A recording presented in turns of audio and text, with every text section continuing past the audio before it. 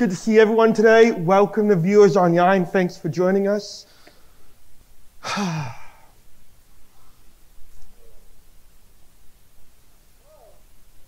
Holy Spirit. Holy Spirit. You're so good. You're so good. You're so good. Oh, wow. Yeah, it feels good up here. God, you're so good. Lord, I thank you, Lord, right now, Lord, for what you're doing, Lord. And, Lord, God, we thank you, Lord, for people who are watching online, Lord. God, we command every sort of sickness, every sort of infirmity to go right now from people in Jesus' name. I thank you, Lord, where people have been under attack, that they will enter into a new realm today, Lord. I thank you for the higher levels, the greater levels, God, for what you want to release, Lord. I thank you, God, for what you're preparing and what you're stewing in this season, Lord. I thank you, Lord, for what you want to release today, Lord. I thank you for your power and your presence, God. Lord, we're not just here for another sermon. We are here to encounter the one who changes lives, who makes broken whole, who makes people who are sick healed. And Lord, I thank you for the authority, Lord, even my dad said, the government of God. I thank you, Lord, that it will be established, Lord, in this region, Lord. We thank you for the government of God, Lord. Lord, we thank you for what you want to do. Holy Spirit, I thank you, Lord, for what you want to release. I thank you for the new ideas. I thank you for the creativity, Lord, that you showed me, Lord. I thank you, God, for giving people, Lord, even in this room, God ideas to start, God. Lord, we want to be motivated by your Spirit, God. Because it's not by might, it's not by power, it's by your Spirit, God. It's not by my own strength. It is what you want to do. And Lord, I thank you today, Lord, that the obstacles, Lord, that have been in the way, that have been pressing people will be broken. I thank you for mindsets, Lord, the mindsets that have held people back, Lord, that today there will be a fresh revelation, a fresh insight into what you want to do. In Jesus' name. Amen. That was good. Oh, I'm a little stirred up today. Can you tell? This might be a different message, but that's okay. Sorry, I'm just...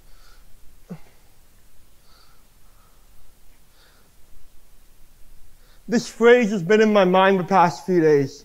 It's time to go higher. I'm like, okay, Lord.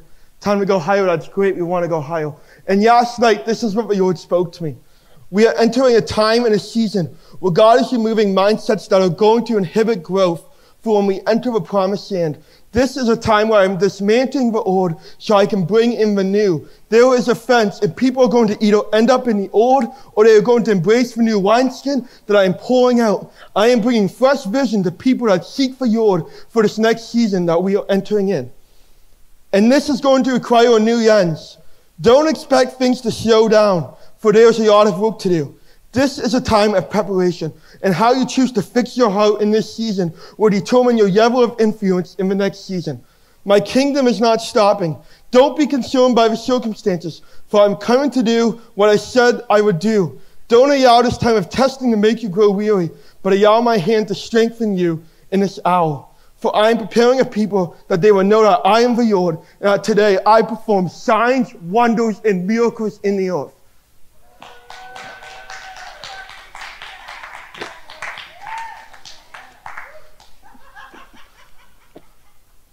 So you might be asking, why is he so fired up today? What happened? You know,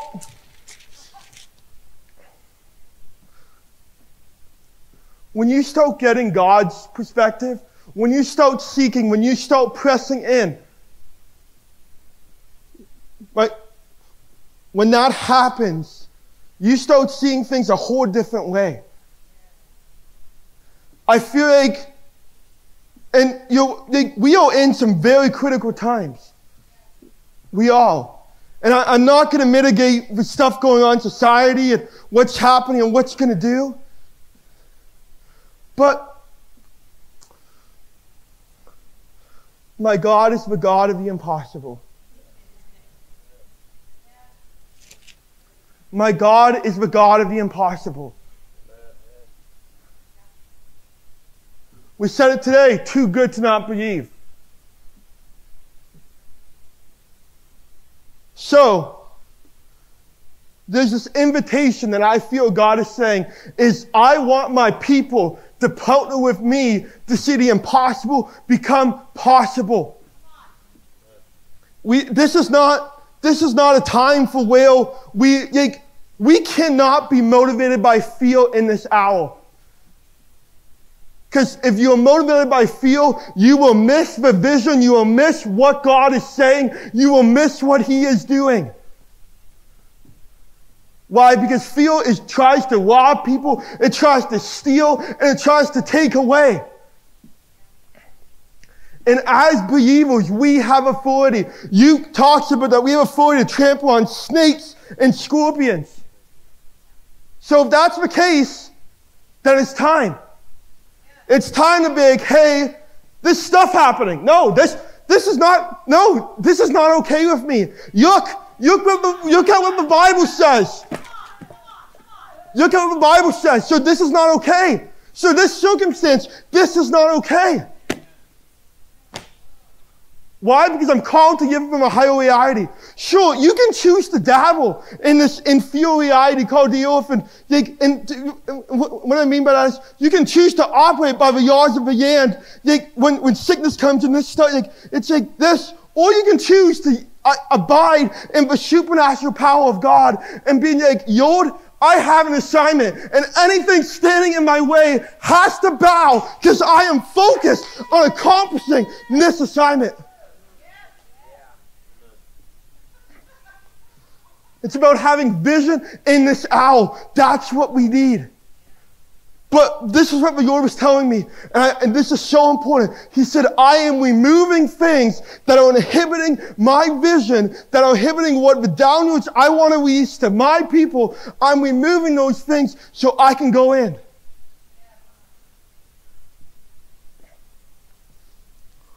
Why? Because it's old wineskin. I don't want to talk bad about moves of the Spirit, but I've heard people say that when a move of the Spirit happens, and it's great when the next move happens, the people that were on the past move of the Spirit persecute the new move. Why? Because God comes differently. And I feel that God is wanting to do a new move. He's wanting to do a new move.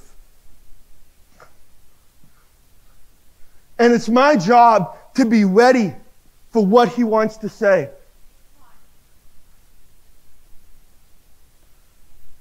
It's not about even me.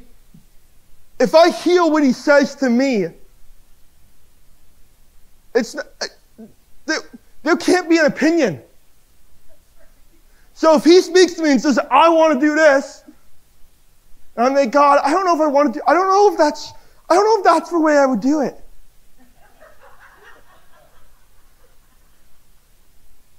What does that say? It tells me there is something in me that needs to change because He knows it all. And so He's got the best plan. He's got the best perspective. So if you don't like what God is doing this hour, you better change your mindset because He's still going to do what He wants to do. And it's your choice to jump on board if you want to be a part of it. God is not, it's not about Him, and He loves to co-labor with us. But He is not waiting for you and I to jump the ship and be like, okay, guys, I'm ready. No, His kingdom is always advancing. And I can choose right now to jump on board, or I'm going to miss what God wants to do. We're going to read a passage of Scripture just to make this kind of biblical so people understand that I'm not just saying stuff.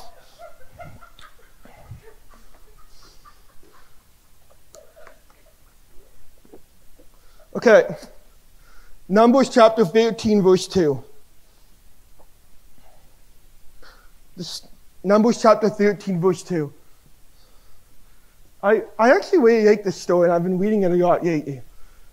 So, then the Lord spoke to Moses, saying, send for yourself men, so that they may spy out the land of Canaan, which I am going to give to the sons of Israel.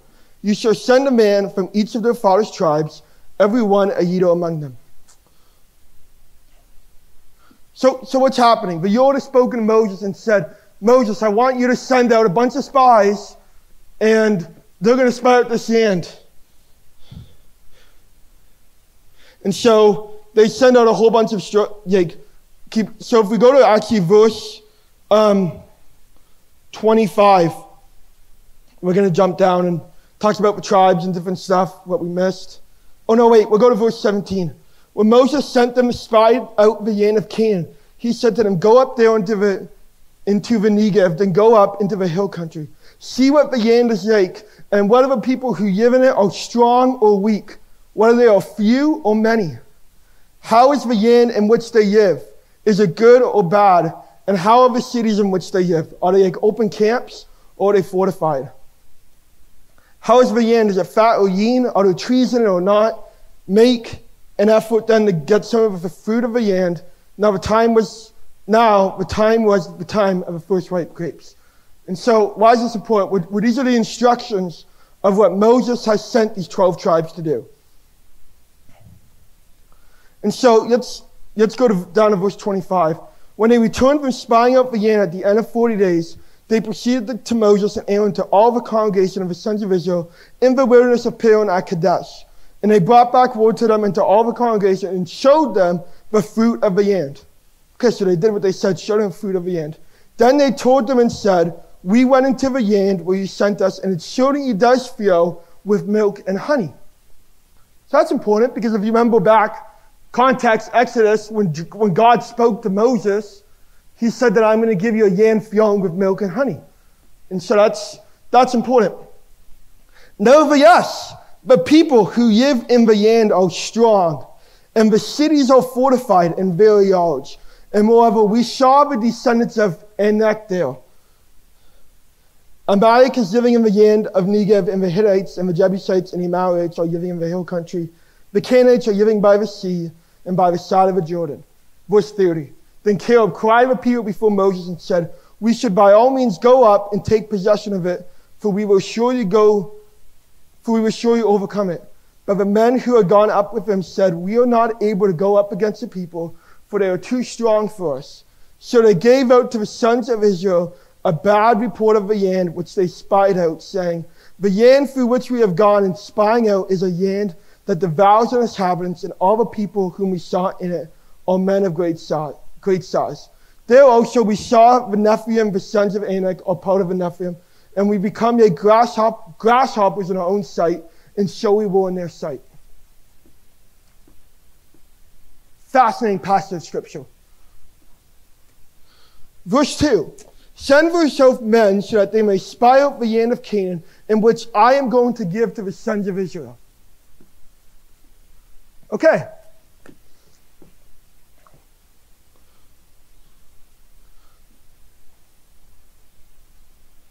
When I read this story, one thing that I think is just so important to recognize is that it said, I'm going to give this land to you. So it's already been decided. There is no, so yes, you're spying out the land. Yes, you're going to see if it's great. You're going to see if it's fortified. But I'm going to give this to you.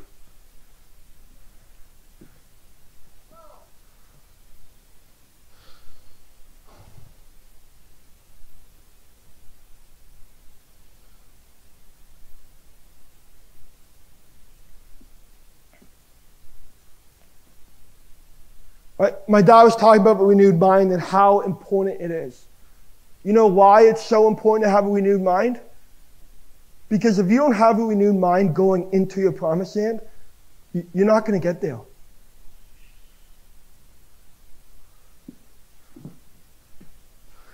These 10 spies even proposed that they had an old mindset, and they did not recognize that God was going to give it into their hand.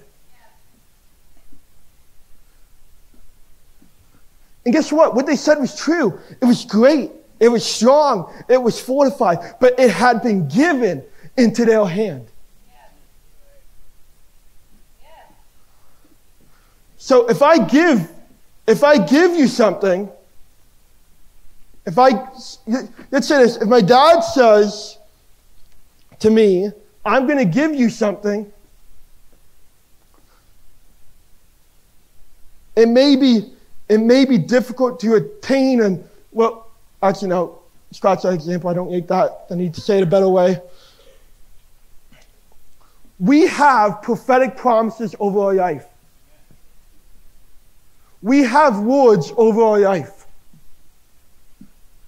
You should anyway. If you don't, come to me and I'll give you one. And so when you get a prophetic word, what is it? It is God speaking. This is what I am going to do.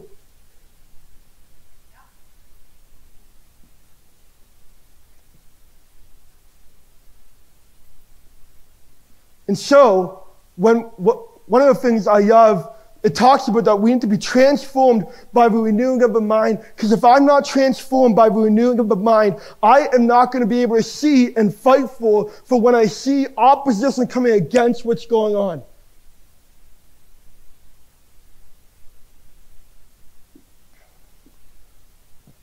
I am convinced that one of the reasons why whatever's happened, this COVID-19 stuff has happened, is because the enemy knew that if the church and the people of God really grabbed onto something, that they were going to see the greatest move of God yet. And he's tried to stop it. He's tried to delay it. He's tried to send fear. He's tried to divide people. He's tried to do all this stuff. And God is looking at people to say, God is looking for people to see that Joshua and Caleb is looking to see this perspective and say, hey, God said we're going to take this.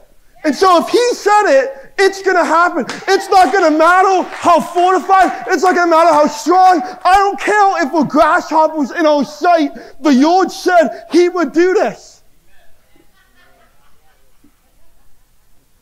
And so if the Lord speaks, that means the resources will come. If he really spoke and he said, I want you to do this, your job is to be obedient, and anything impossible is up to him. It's not about our own strength. And unfortunately, what's happened in the church is that the church has tried to figure out this intellectual thing where we try and rationalize how can we have these good meetings and we have these standards of how we should do church, instead of being like, God, we need your power, we need your presence, we need your anointing to bust through, because Lord, you gave me an assignment. You planted me here. And so if you planted me here, I'm going through. You know, you want to know the real deal? Sports? Let's talk about sports. If you have a sports team, and I love sports, so I'm using sports, so I hope you understand. But sports teams, if someone gets injured, guess what happens? Next man up. If four of the best people get injured, guess what? Next man up. There's no backing down. There's no back. It's why? Professional league. And people, like, guess what? They give excuses being like, hey, sometimes I think I'm getting ahead of myself. These sports teams, they get injured, and guess what? Next man up. I don't hear the coach saying, well, we asked this guy, and we asked this guy, and this is not what's doing well. No. We're going to win. We're focused. These NHL hockey teams, what they do is they compete for the Stanley Cup, the grand prize. And so everyone's goal is to get there. It doesn't matter. Excuses or not. There's no secondary rules for, hey, if someone gets injured, we're going to give you an advantage to help you win.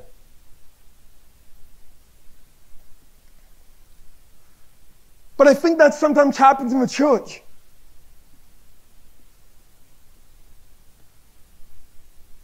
We start rationalizing. God will speak, and we're going through something, and we start rationalizing in our mind why this actually might not work out because of this circumstance and this what's going on. And we try and do a God assignment intellectually when it's impossible.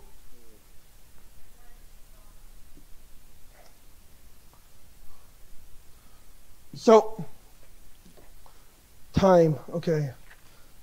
I just don't want to go, well, okay. How much time do I have? So I think my point basically is, it didn't matter what the 10 spies saw. They were told that they were going to be given this land. It does not mean that what they saw and what they heard was not validated.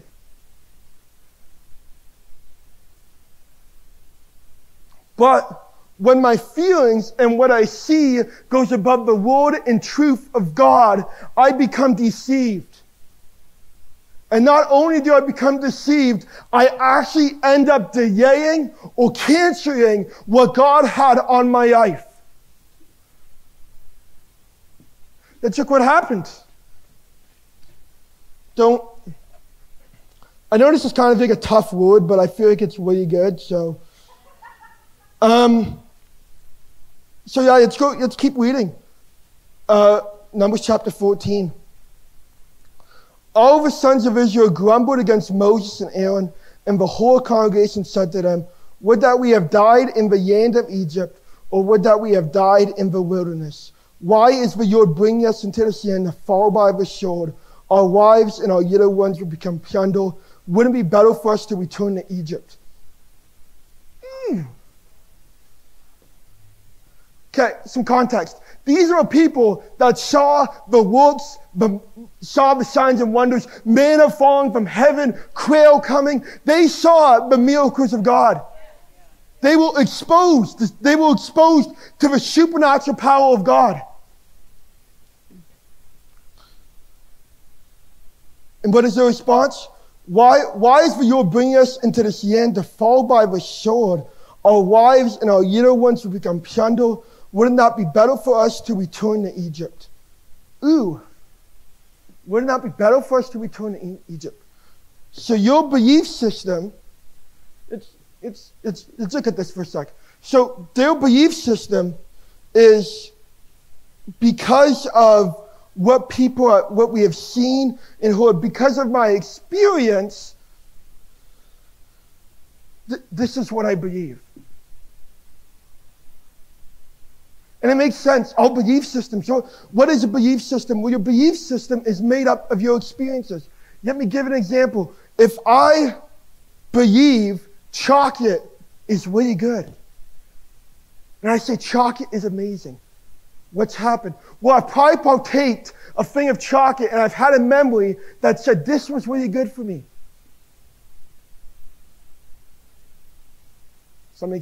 Yeah? And so,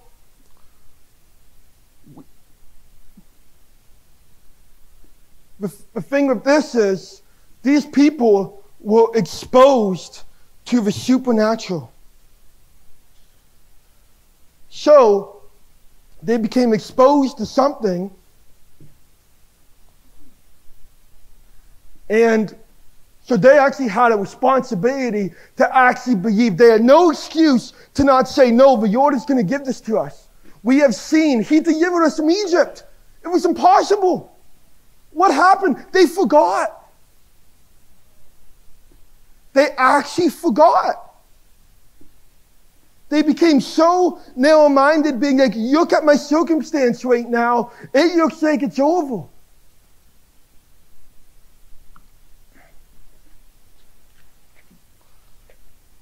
I'm going to tie this up because I feel like I need to give you more. So Romans chapter 12, sorry. I'm going to spend a few minutes in Romans and then wrap this up.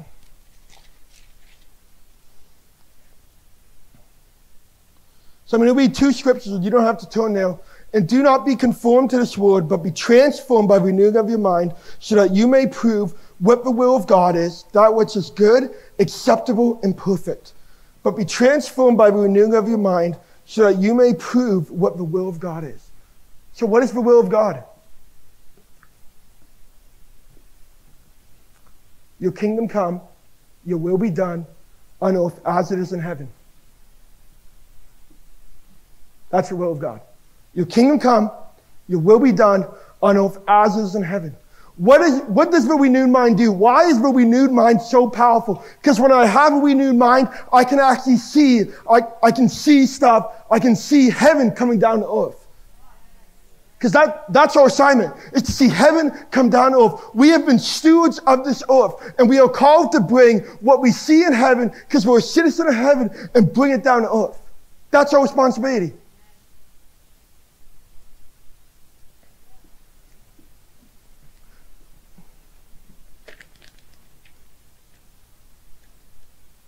There were only 2 of the 10 spies that actually grabbed hold of. This is what the Lord is wanting to do. You know, I propose that word about Moses, the land flowing with milk and honey. You don't think that went around the whole tribe? You don't think that was talked about when they were doing the great and mighty acts of the Lord?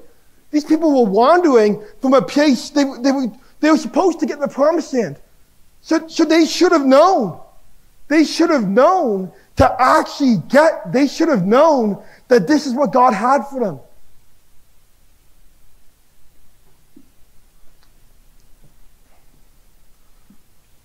Why is this important? We have to know the word of God over our life. If I don't know the word of God over my life, if something happens that tries to oppose, if something tries to bump up in the way and says, I don't know the word of God, then I won't stand.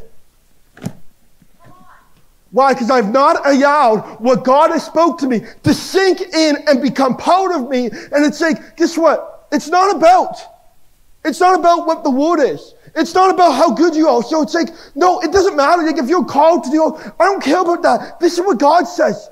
This is what God says over you. So it's like, well, it's not about you. It's about you being a conductor to seeing heaven invade earth. When that becomes your focus, that's when God starts trusting you. Why? Because it's not about you anymore. It's about seeing His kingdom. I am part of the kingdom of God. You know, we are sent as we are here to demolish the works of darkness. And so why am I not motivated by fear? Because I am on the offense. I am with a higher power. I am with a higher reality. It doesn't matter what the enemy throws my way. Guess what? I have angels. I have supernatural all around me. And when that becomes your focus, it doesn't matter what is sent against you. You're like, guess what? I might be going for a hard time, but I'm going to get through. I'm going to keep going. I'm going to bust through. And when that becomes your mindset, you have a transformed life.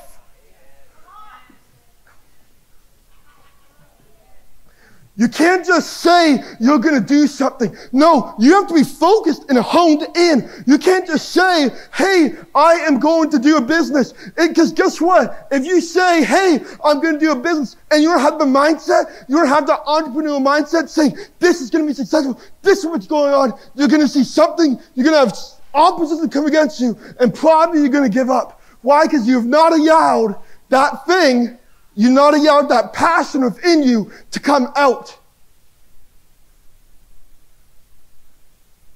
Why am I so passionate about this? Why is this so important? Because I feel in this hour, we are called to stand. I am called to stand my ground. I am called to stand on truth. I am called to not conform to this world. I am called to just stand. It doesn't matter what's happening. It doesn't matter what people think about me. It doesn't matter what this person says. Because guess what? The truth is going to be revealed. The truth exposes the eyes. And so the enemy will try and throw things at you, will try and distract you in this season because he wants to get your mind focused off the vision. What is the call? What is your assignment in this season? When that becomes a primary focus, you are unstoppable. Why? Because it's not about you. It's about knowing that you're sent from the one who sent you.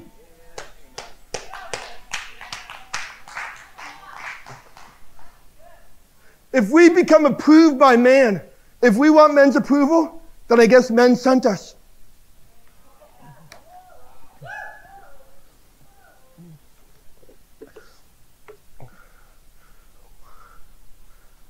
But if God calls you, then you're sent by him. But you have to know that. Because I tell you what, if you don't know it, the enemy knows it. The enemy might know your destiny better than you.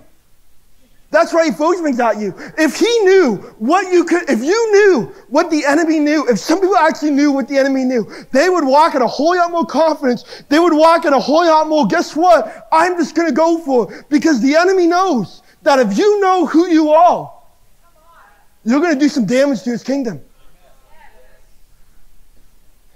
If a church where you knew who they were, COVID, this whole thing wouldn't matter. The whole plan would be, guess what? We're going forward. When the enemy attacks you, guess what? He's paid his hand. And it says, hey, you're attacking this. This is valuable. Thanks for telling me this, enemy. You're going to pay.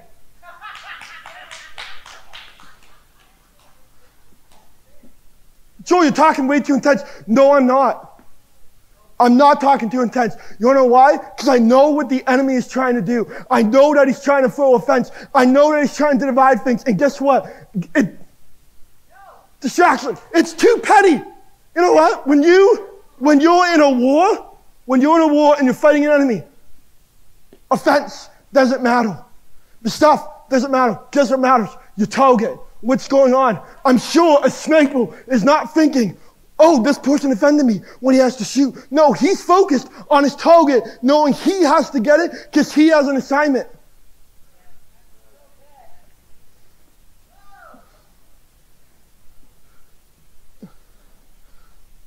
And I really believe that what is happening right now is we are seeing the new wineskin expand, and we're going to see it unfold. And guess what? It's going to look way different than what people thought. It is going to involve people that people have condemned, that the world has condemned, and God has said, they have a call in their life. Will the church accept them? Will the church bring them in? Or the church going to use the rejected, the broken, the people that are hurting? Can they see their destiny? This is not about one man or woman. This is about seeing the kingdom of God established on earth. Why am I saying this right now? Because if we don't get this right, if the church does not get this right, we will miss what God wants to do. It is time for us to take responsibility.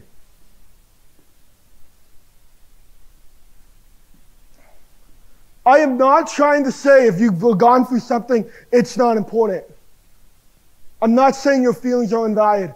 I just know that we are in such critical times right now, and we can't allow the things that have distracted us in this season to distract us in this upcoming season, because it's time to prepare. And you can't prepare properly if your mindset is not focused on what God is wanting to do. Because we have to be a people that heal the Lord now. We can't be relying on the past thing, but we got to make sure ears are in tune now so I can step into what he has for me. So when he says move, I move. Because guess what? If I move too late, I might miss an opportunity. I might miss a divine thing.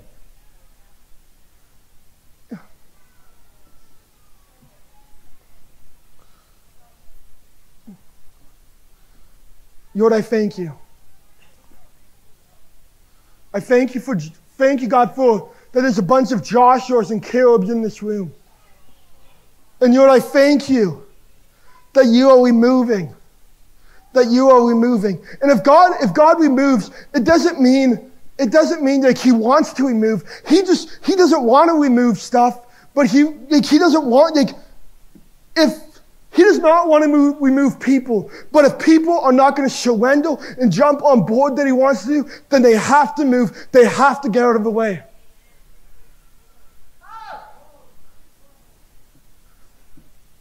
Sometimes we have to get out of the way. Sometimes what's happening is that we've had our experiences. We've had stuff. We've yet fear. We've yet anxiety. We've yet worry come in because of our experiences. We've had bad experiences. And don't get me wrong. I'm not saying if you've had a bad experience, I'm sorry. It sucks. And you can get healed from that. There's many tools and you can get healed. But guess what? I feel God saying, hey, it is time. It is time to just stop. To just stop yelling. To stop spiritualizing your dysfunction and jumping on board and going into what I have for you. So, Lord, I said to myself, Lord, if I've become offended, if I've become bitter at anyone, Lord, please remove it. Because, Lord, I want to be all into what you have to do. I don't want anything to distract me from what you want to do, Lord. And, Lord, I thank the people, Lord, for just, that you're breaking things off. That you bring in the new wineskin. Thank you, God, for the new wineskin. Thank you for the church. Thank you that the church's vision, the corporate church's vision expands to see what you want. What you want. And thank you, Lord, thank you, Lord, that you have given us power and authority. So, Lord, I thank you right now, Lord, that people will recognize right now the power and authority. I thank you, God, for that people will go into their workplaces, they will go into their house knowing who they are. Lord, I thank you that we want to be the people like Joshua and Caleb.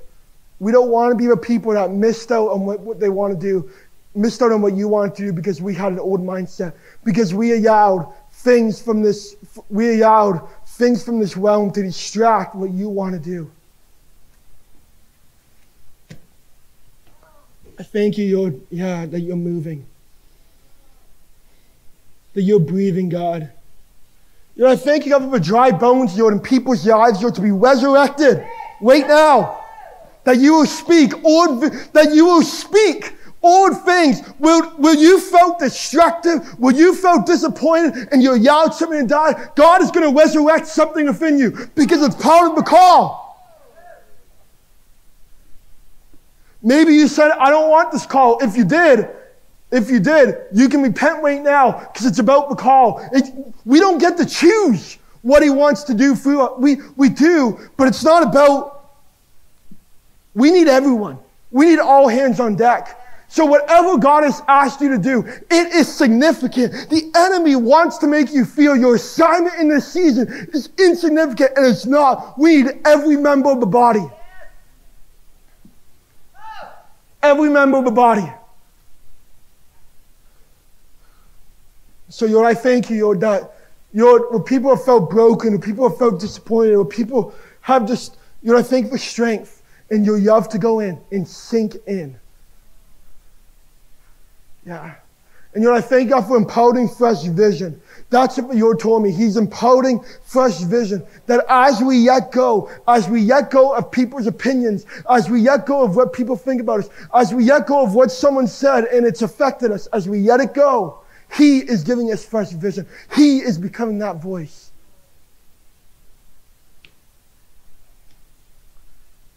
And so, Lord, we thank you that this church operates from fear of heaven.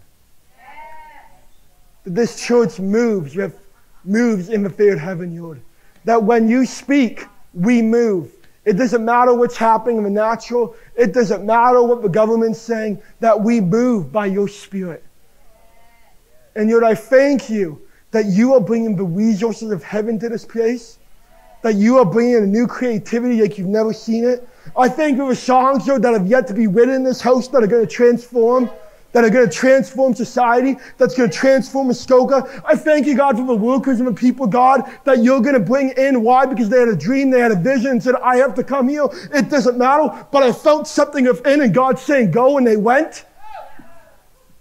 I thank you that this place is a beacon for heaven in this season.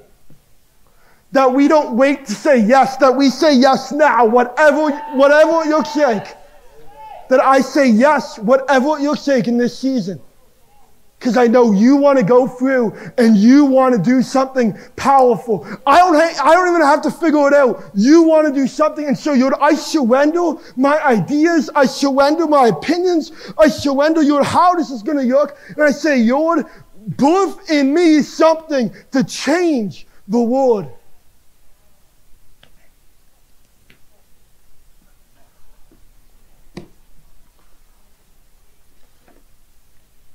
Amen.